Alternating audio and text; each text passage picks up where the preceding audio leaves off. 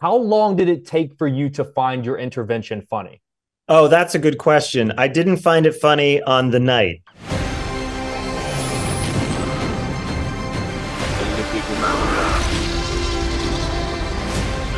Where we're going, we don't need roads.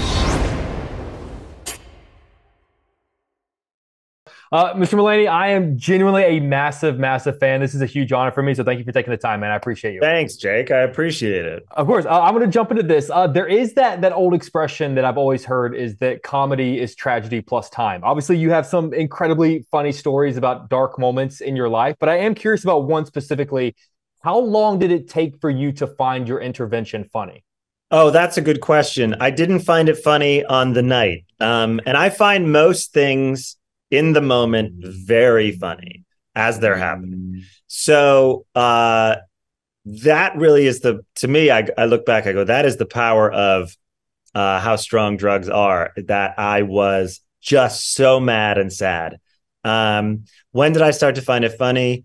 About a week in, I talked to some friends on the phone who had been there, and they reminded me of things I said, and I was still needed a lot of help at that point, but it was a little bit off to the races in terms of laughing at it.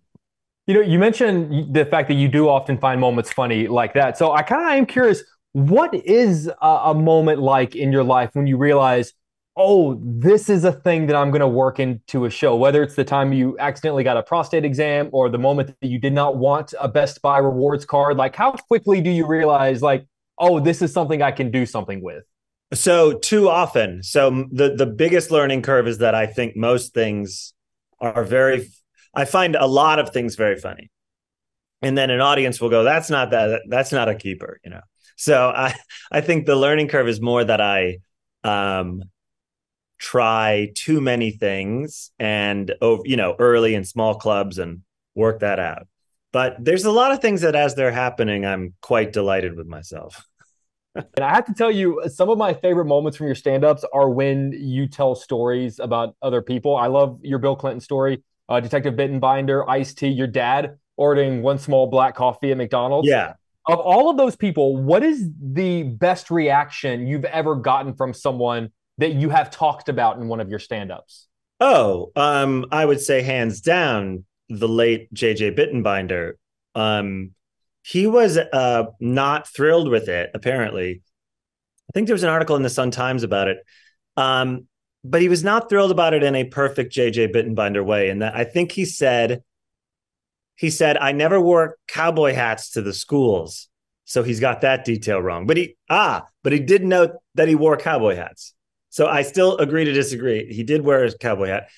However, I appreciate that he didn't deny ever wearing cowboy hats.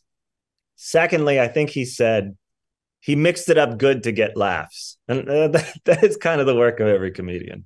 I just love that, like, of everything in that entire story, it's the cowboy hats that really kind of Yep. pissed him off. It was the first, as far as I remember, it was the first statement.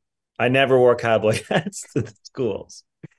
Speaking of Detective Bittenbinder and obviously the city of Chicago, there are so many things. I mean, I feel like you could do specifically a show just about Chicago for the people of Chicago, and we would love it.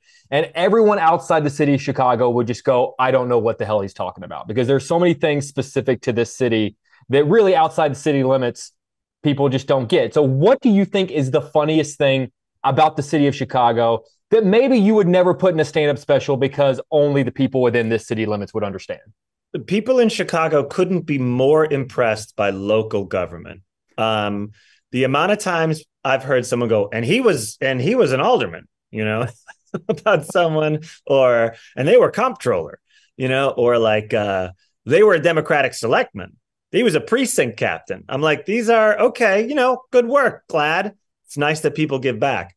But man, oh man, I've met people with the smallest titles imaginable throwing their weight around like they were the king of France.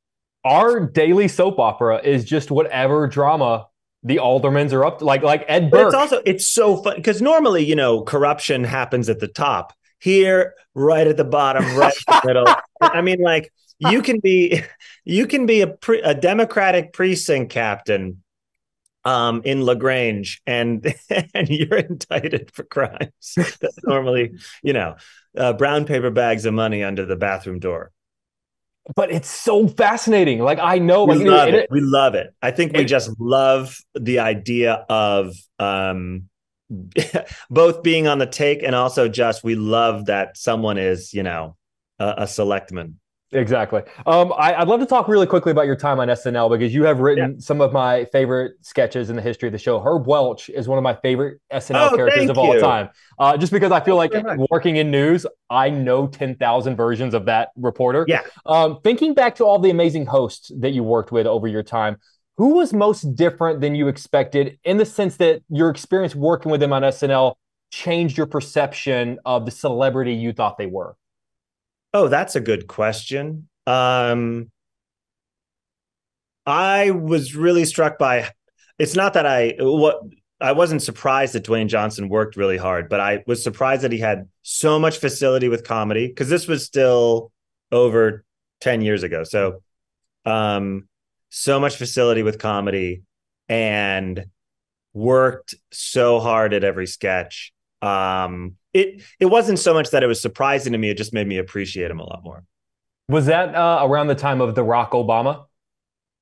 Yes. That was a great. That was was fantastic.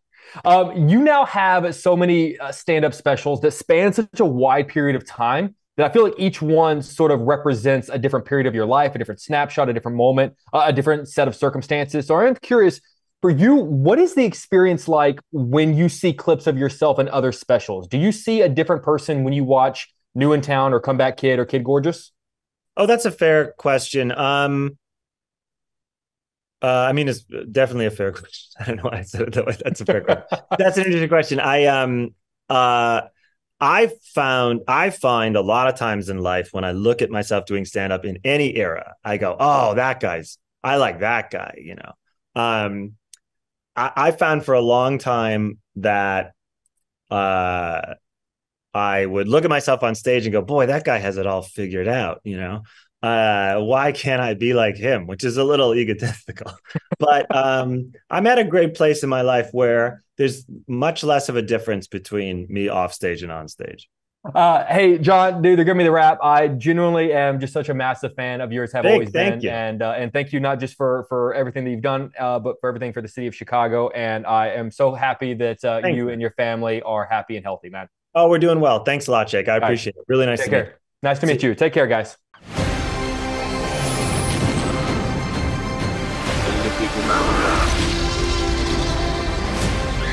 Where we're going, we don't need roads.